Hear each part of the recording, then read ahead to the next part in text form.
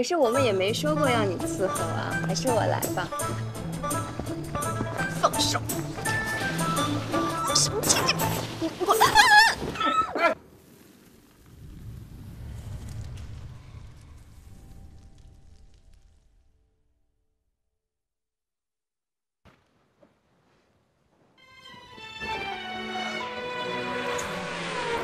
你们要去哪？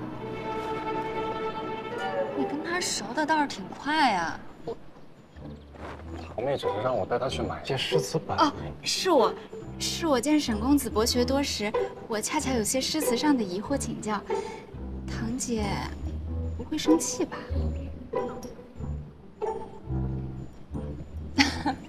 我怎么会生气呢？只是他也不太方便。 他平时很忙的，所以你以后啊少在他眼前晃。走，堂姐别着急呀。堂妹不过是求知若渴，你这么着急干嘛？就是块木头。我走。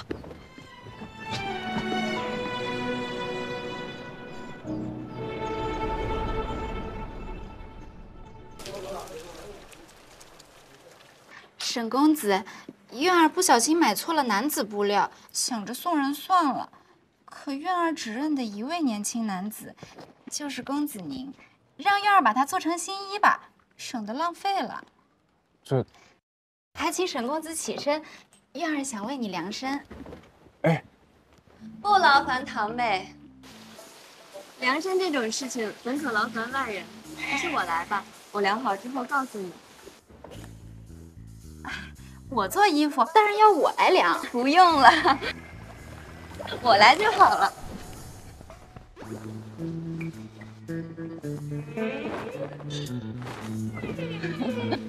我来就好了。哎，你根本不会量肩。我当然会了。哎呀，好了，你们俩都出去，成何体统？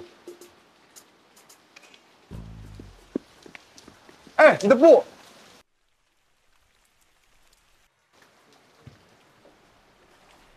公子劳累一天了，让月儿服侍你入狱吧。这堂妹与沈公子才刚认识几天啊，况且堂妹是客，这种事情怎可劳烦堂妹呢？还是由我来吧。多谢堂姐体恤，可月儿甘愿伺候沈公子与堂姐。可是我们也没说过要你伺候啊，还是我来吧。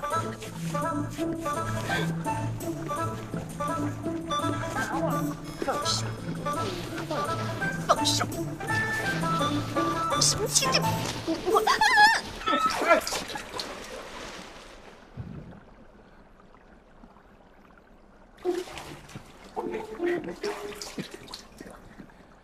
我你实在不成体统。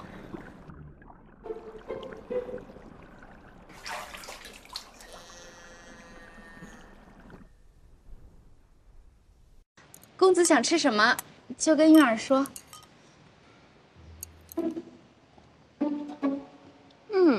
好吃。那沈公子再尝尝这块排骨。哟，这个也好吃。堂姐不喜欢月儿，直说就是了，何必要处处针对？堂姐哪里有针对堂妹？月儿初来乍到，不过是想照顾到每一个人，让大家都喜欢月儿，可唯独难讨堂姐的喜欢。堂妹，可是除了沈公子以外，你还照顾到谁了？有完没完？欺负人家脾气好，有素质，是不是？这孩子真是，哎呀，让我惯坏了啊！你们都喜欢喝茶是不是？好，那你们就喝个够。本姑娘不奉陪了。啊？晚，我也行了，吃饭。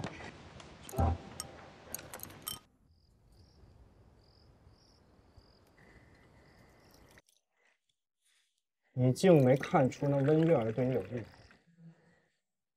若她不是婉儿的表妹，我可能连她的模样都不会记得。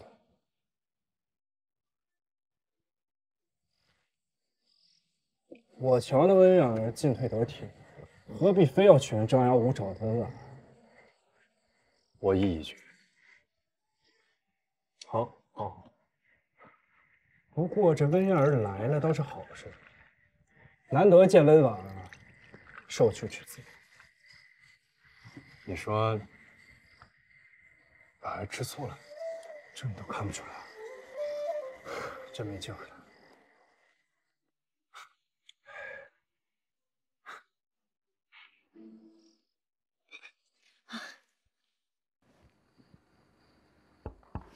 婉儿，你睡了吗？别烦我，我现在头疼脑热，浑身酸痛，谁惹我谁倒霉。你生病了？我没生病，谁让你进来的？你病了，我给你把把脉。我没病。婉儿，你得的怕不是醋病吧？你才是醋病呢，我就是今日喝茶喝多了，恶心。看来王爷说的没错，我还真应该谢谢这个温苑儿。婉儿，你心里还是有我的，对吧？我才没有呢，我只是看不惯温月儿那装模作样的劲儿。不过我倒是觉得你们俩还真是天生一对。你愿意把我推给别人？求之不得。温婉儿，你很好。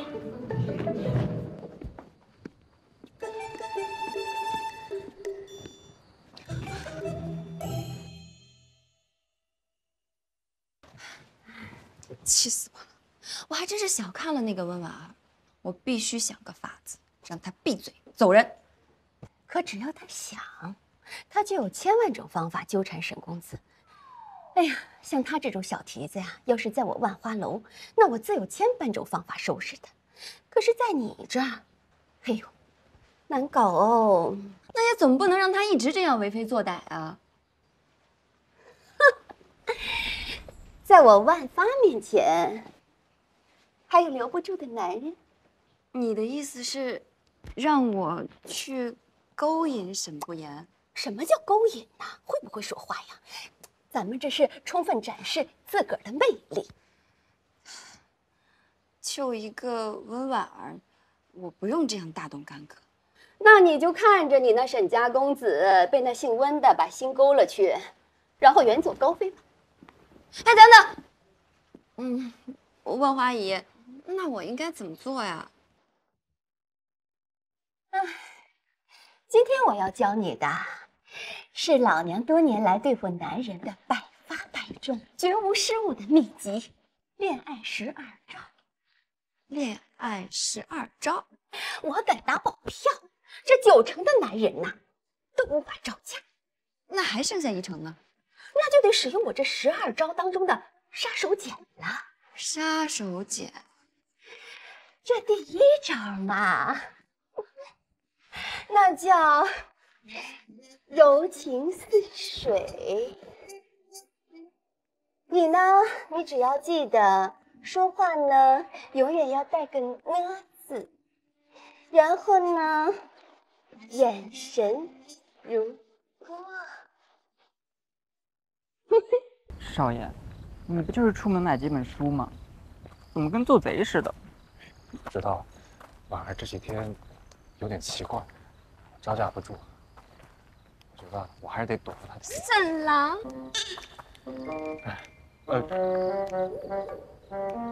婉儿，我有要事在身，我先走了。沈郎，沈郎，你别走啊，人家又不会吃了你。沈郎，看来这温婉儿是没戏唱了。有那大小姐温燕儿做对比，谁还瞧得上她呀？你说是不是？奴婢从来都是支持小姐的。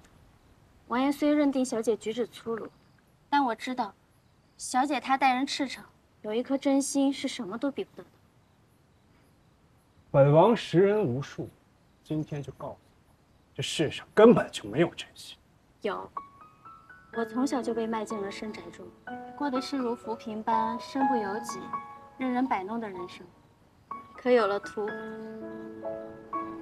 有了小姐在，我便觉得日子不再难过，只因小姐愿与我真心换真心。